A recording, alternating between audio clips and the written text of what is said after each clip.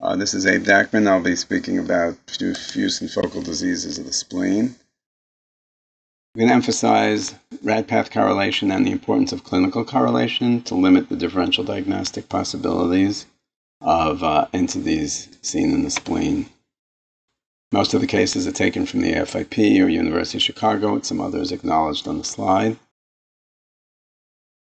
I think most people feel a little bit uncomfortable with diagnoses in the spleen, and that's why I thought this lecture was worthwhile.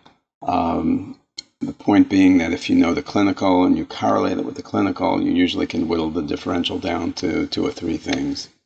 I'm going to start with some challenge cases. The answers will be incorporated into the lecture. 1, history withheld, giving you 4 possibilities: subcapsular hematoma, pancreatitis, treated lymphoma, or metastatic ovarian implant. Challenge case number 2, scans 1 week apart. On the left is the first scan. Patient was asymptomatic. It was an incidental finding. And the scan on the right, about a week later, patient presented with acute left upper quadrant pain, giving you 3 possibilities: lymphoma, hemangioma, and abscess. Challenge case number 3 is a patient who is asymptomatic, no known primary malignancy. 1 cut showing some lesions in the liver and spleen. Differential, treated Mets, lymphoma, sarcoid, or candida. So this is the outline of some of the entities I will cover, leaving out trauma, and the examples don't include every single entity in the spleen due to the time limitations. First, I want to just give you a little bit about exam choices. If somebody presents with acute left upper quadrant pain, you're worried about vascular entities, rupture, and things like that, you should have a full CT angiogram with pre-arterial and venous phases. You don't need to bother to give oral. Time is of the essence. A nonspecific pain or FUO, fever of unknown origin, you should just be doing a routine CT with oral and IV in a portal venous phase. If somebody has an incidental splenic lesion detected, then it really depends. If they do have a known underlying disease, usually CT in the portal venous phase would be sufficient. If they have a known malignancy, then depending on the scenario, obviously you can consider other things such as FDG PET or assessing stability with CT or MR. The question is the lesion solid versus cystic, or some unusual cases like splenic torsion? Ultrasound is very good. Most incidental lesions are benign, and spleen size alone can easily be judged on an ultrasound. I won't read every word of the slides to you, but I just wanted to show you a little bit about the splenic anatomy in terms of microscopy to make the point that there's splenic red pulp and white pulp, and there are sinusoidal spaces, and it's the differential flow in the sinusoidal spaces in the red and white pulp that give the moire pattern that we'll show in a moment on the arterial phase of any scan, whether it's a CT or an MR, any contrast enhanced scan. So here on the upper left, you can see this so-called cord-like serpentine pattern, the moire pattern, and that's due to the differential flow between the red and the white pulp. It can be exaggerated in patients with splenic vein compression or occlusion. And it disappears on the venous phase, so whether you're dealing with a CT or an MR, I just used MRs for example, it should become homogeneous.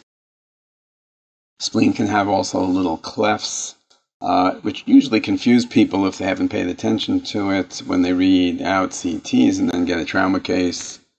You might think it's a laceration, but there's no subcapsular or perisplenic blood. And just get used to looking at these and try to look for them. You'll see them quite commonly.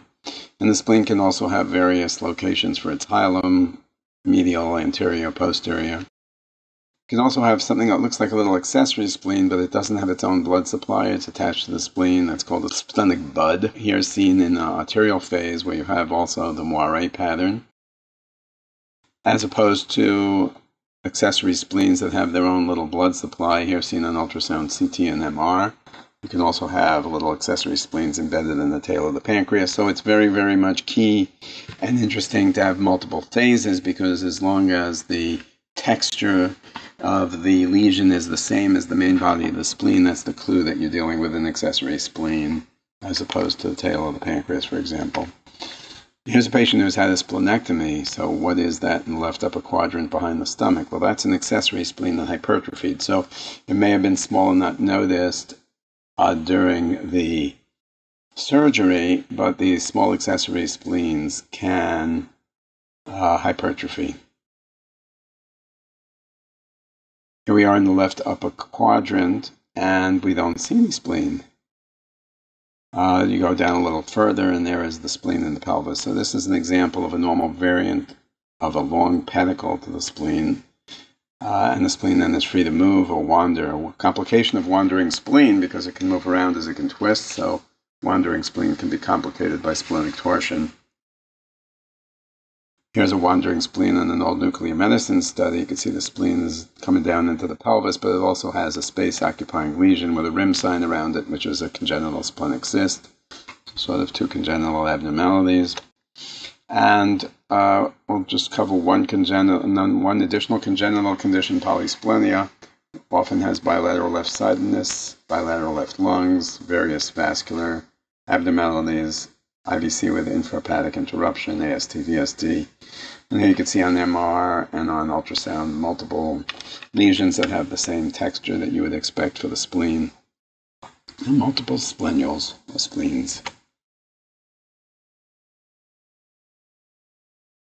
Here we see multiple and numerous calcifications in the spleen. It can be few or multiple, and the most common thing to do that would be granulomas.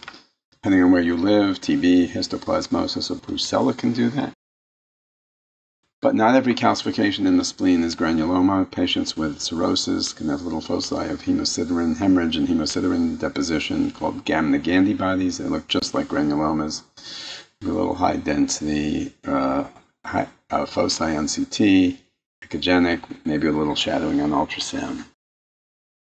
Here's a patient with a bizarre heavy calcification pattern in the spleen, but also some calcifications in the left kidney and nodes. And a patient who had a history of infection involving the spleen with pneumocystis carinii. And infarcts. So infarcts are one of the common things that we may see as incidental findings on CT in asymptomatic individuals, but they can also present acutely. Experimental data has shown that most infarcts actually are round or irregular, and most of them heal and disappear. The minority will remain. You can make a diagnosis of infarct or suggest it when the lesion has a straight line sign or has a wedge-shaped configuration, regardless of whether it's CT, MR, ultrasound, with a wedge pointing towards the hilus of the spleen. On the other hand, if you do have acute left upper quadrant symptoms, particularly if you see bulging of the contour not shown in these cases, or vascular flow phenomena within it on colored Doppler, that would be an acute infarct, and those do have a propensity to rupture. So you want to follow those. Some other patterns of infarct in the spleen, a more geographic pattern in the left, peripheral geographic pattern, and then another one with mixed irregular and somewhat wedge-shaped areas in a patient with erythroid leukemia. So patients with infiltrative disorders of the spleen sometimes develop little infarcts within that are not part of the underlying disease, but a sequela or a complication of the underlying disease. Another pattern seen in sicklers with veno-occlusive disease is this geographic pattern. Notice the cords of hypodensity are not thin like in the Moiré normal pattern in the arterial phase. These are not arterial phase scans, they're venous phase scans. And the areas of hypoattenuation are larger and more irregular in shape. These are infarcts.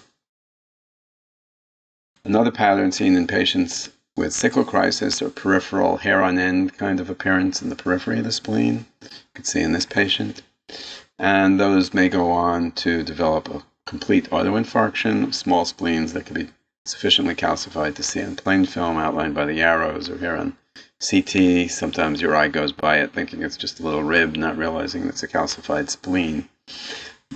Sometimes the spleen can be calcified but still maintain its normal size, or the entire splenic parenchyma may not calcify, like the one on the left and one on the right with a little island of sparing, which in my unofficial research did not correspond to fetal hemoglobin levels. Thought it might, but it did not. Splenic artery aneurysm is the most common visceral aneurysm. They're usually distal near the splenic hilus. They are more likely to rupture in patients with portal hypertension, pregnancy, or liver transplants. If they are pseudoaneurysms secondary to the pancreatitis, they have a very high incidence of rupture, sometimes into unusual locations. And here we have aneurysmal dilatation of literally the entire length of the splenic artery, giving this unusual pattern. And sometimes they can thrombose, and then you might wonder if they're tumors, but to be careful not to biopsy a peripherally calcified presumptive tumor unless you're really sure that it's not a thrombosed splenic artery aneurysm. Here's a splenic artery aneurysm, but with multiple hypodense lesions in the spleen in a patient with fever. They might, for example, have aortic or mitral valves, and this patient has those are splenic abscesses, and that is an infected or mycotic aneurysm. Those are usually treated with resection rather than simply giving IV antibiotics. Other predisposing causes would be vascular trauma and IV drug abuse. So the appearance of splenic abscesses really depends on the scenario. So first of all, most patients are immunosuppressed. Sometimes diabetics, they usually have fever, white count, and left upper quadrant pain. But the abscesses can be solitary, multiple, or multilocular, and most are due to hematogenous seeding, less commonly due to direct extension or superinfection of an organizing hematoma or healing infarct. Complications would include sepsis, rupture, and fistula. So now we've seen another entity that can rupture, infarcts and splenic abscesses uncommonly, or the list of things that can rupture. Look for underlying immunocompromise, and the imaging will reflect the size, number, and maturity of the abscesses. They can be hypodense without enhancement, hypoechoic on ultrasound. Sometimes they are anechoic in fluid density. Sometimes they have debris within, and sometimes there is peripheral wall enhancement. Here's an example of candidal abscesses on a cut gross specimen, multiple small uniform white collections. And this is from the test cases, the challenge cases. It's unusual to have splenic abscesses without liver. The one on the left, this patient has both splenic and liver lesions, the so-called microabscess pattern, where all the lesions are very small. And here on ultrasound, where some of the lesions have little central dots in the middle, called the target sign, or wheel within a wheel pattern if it has another rim around it. And the natural history of candidal abscesses has been studied in some of the older literature.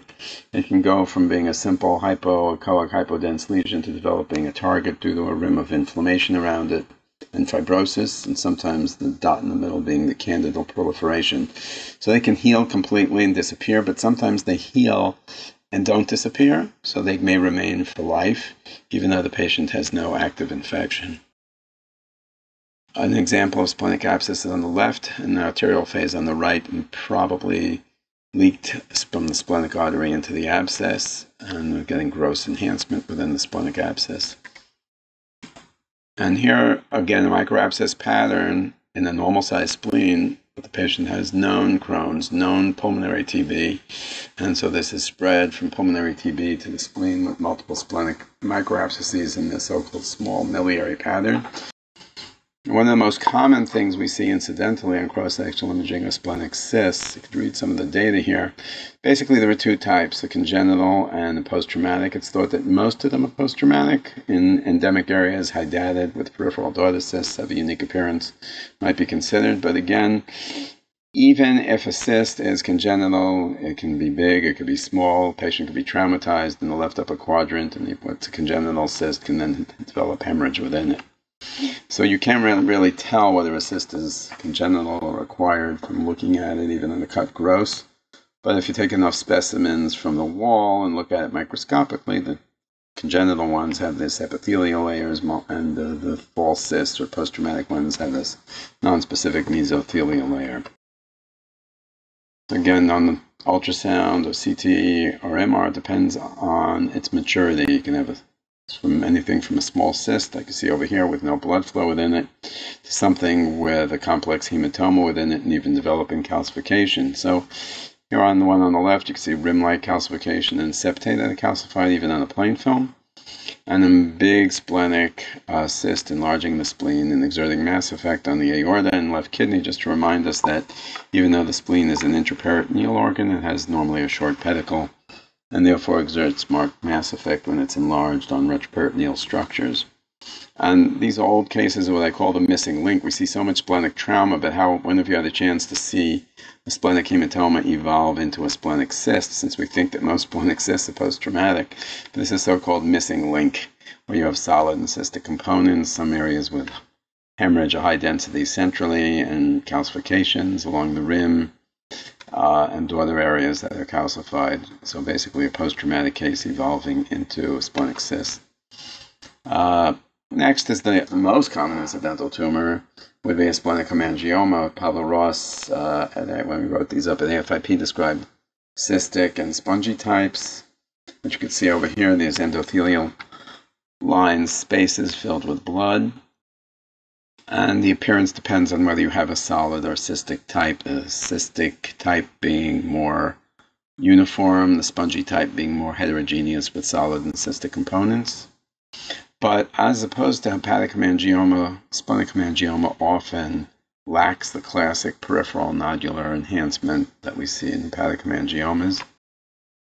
So here's a case on the left that does have the classic pattern, but it's in the minority, where you have hypervascular foci, well demarcated, round, that become nearly isodense in the delayed phase. The one on the upper right to show that these could be complex, solid and cystic components, and on the right rarely have foci of calcification. Pre-arterial venous and delayed phases, showing lesion more conspicuous on the arterial and portal venous phase, well demarcated. Some central enhancement, and it disappears, but no peripheral nodular enhancement that you'd expect to see in a hemangioma in the liver, for example. Well demarcated echogenic focus in the upper left, well demarcated less echogenic focus with increased through transmission on the right, and a little focus of calcification in the lower left. One in the lower right with a complex lesion with both solid and cystic components. Multifocal lesions within the spleen on the top, and patient with Kipple-Trinani-Weber syndrome. And on the right, multiple hypodense lesions that stand out best in the TT2 portal venous phase.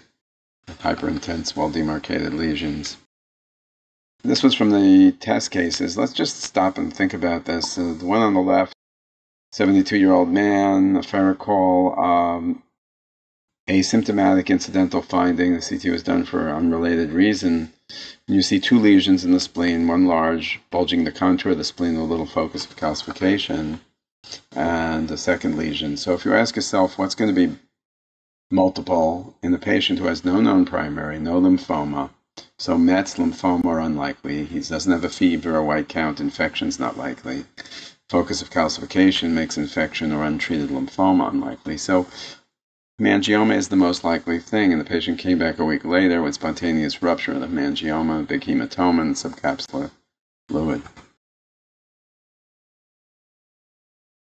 Uncommon entity, sclerosing angiomatoid nodular transformation, often has this characteristic appearance with a spoke wheel pattern due to its fibrotic bands with progressive enhancement from the periphery to the center, progressing from the arterial to the portal venous phase here on this MRI. Another case just showing a little different pattern, doesn't always have the spoke wheel pattern, so it could be more heterogeneous and less specific in some patients. A much less common lesion, hemartoma, is often a solitary lesion, solid, slightly heterogeneous, not cystic. You could see lymphangiomas are also uncommon. Grossly, on a cut gross, I can't tell them apart from hemangiomas, but just on microscopy, they're not filled with blood, they're filled with these nonspecific eosinophilic staining material. It can be solitary or part of a lymphangiomatosis involving multiple organ systems. It can present in childhood, rarely calcified, rarely solid versions. So I've noticed that many of them bulge the contour of the spleen and are subcapsular in location. That might be a clue. Multiplicity in subcapsular location of near fluid density lesions. Think about lymphangioma. It's just a couple of other path-proven example from the FIP where it was cystic and one with calcification. and one that was solid. Lymphoma. Now, lymphoma in the spleen is a primary disease. Primary splenic lymphoma is extremely rare. That would be defined as lymphoma involving only the spleen and the node at the hilus.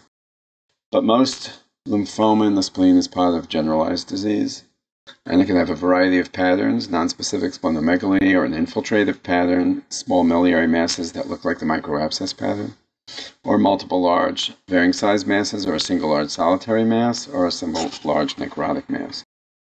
So the imaging will similarly vary. Usually hypodense usually does not enhance. The big lesions show necrosis. And again, you'd expect to see adenopathy elsewhere, either clinically or on imaging.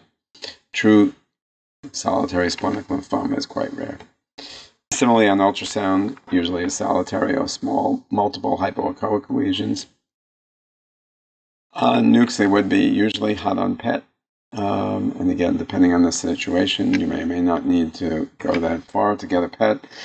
So here's multiple varying size masses on a cut growth specimen and a CT where the overall spleen size is just sort of up and normal. Here a normal size spleen in two different patients, the one on the left with a miliary pattern and the one on the right with a single lesion but with little necrosis off center. Here one in the portal venous phase that looks like it's absolutely fluid density with no solid component, but on delayed phase you see some mural solid nodular component, so that's a clue that you're not dealing with something like a simple cyst or an infarct. You'd think about lymphoma or a MET. And hypoechoic, but not cystic really. There is a little increase through transmission, probably because of some cystic component within the necrosis within.